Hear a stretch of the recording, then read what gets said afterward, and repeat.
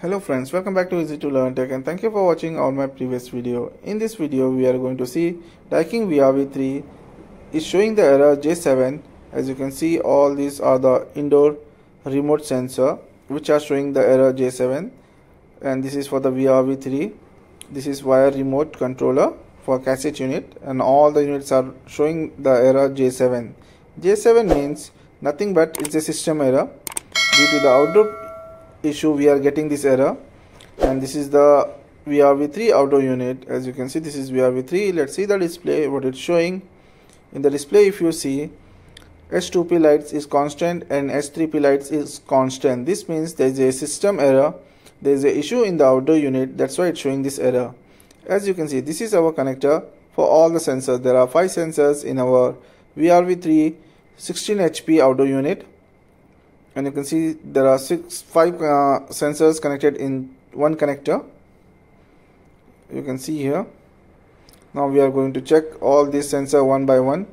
If the resistance are not correct, the ohms are not correct, it means that sensor is faulty. As you can see, we are checking the first one.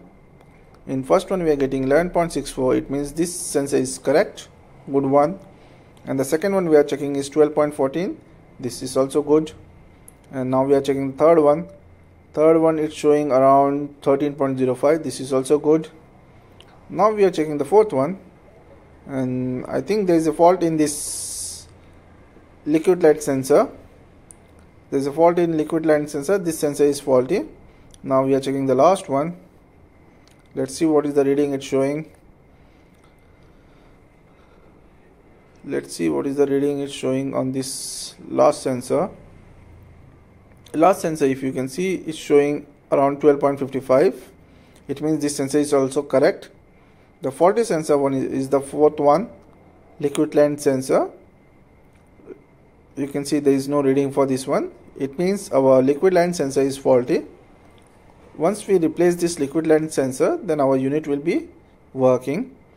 We don't have the 5 sensors, that's why we are going to replace only the discharge coil sensor. As you can see, this is the place where the discharge coil sensor is fixed, and as you can see here, this has been short. Due to that, it's showing the error J7 in the indoor unit. Due to this small sensor, the system is not working, and this is the faulty sensor which already we have removed, because we are going to change only the discharge sensor, liquid line sensor. Instead of changing all 5 sensors, we are going to change only this sensor. And you can see this is the used sensor, because we don't have the spare part, that's why we have used the used one for the temporary base. And you can see these are the 2 points which we are going to put inside the connector properly, which we are going to fix in the connector. As you can see, first point and second point we have fixed in the connector. After fixing, then we have to cross check by applying little bit force if it is fixed properly or not. As you can see, now all sensors are fixed properly in the connector. Now we are giving the way the wire should go easily up to the discharge liquid line sensor. As you can see, this is the second hand sensor.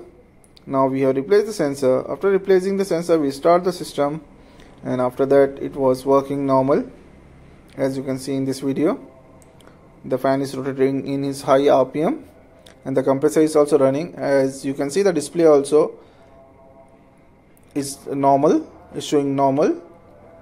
S3P light is constant. This means there is no error in the system, and our system is working totally normal. If you like my video, please like, share and subscribe to my channel and press the bell icon